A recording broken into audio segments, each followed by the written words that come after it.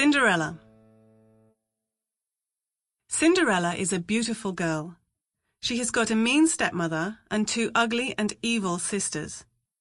Her sisters are lazy, but their dresses are new and lovely. One day there is a big ball at the castle, and in that castle there is a handsome prince and his parents, the king and the queen. The ugly sisters go to the ball. But Cinderella can't go to the ball because she has got only one old dress. She is crying.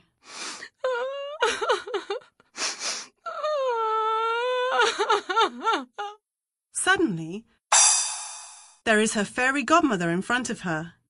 She is a nice old lady and she has got a magic wand.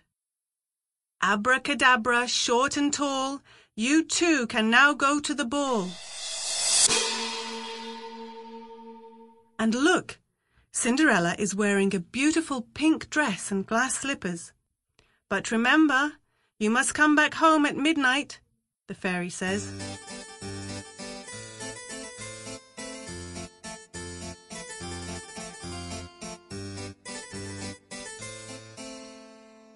At the ball, Cinderella is the most beautiful girl. The prince is dancing only with her. Suddenly she can hear a clock.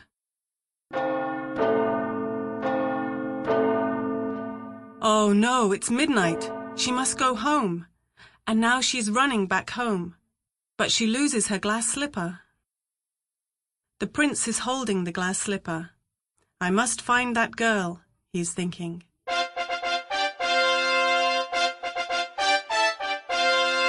All his servants are looking for the beautiful girl from the ball. So here he is at Cinderella's home.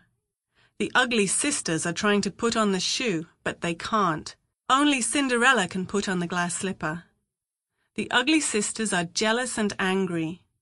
And the prince? The prince is happy. Cinderella is happy too.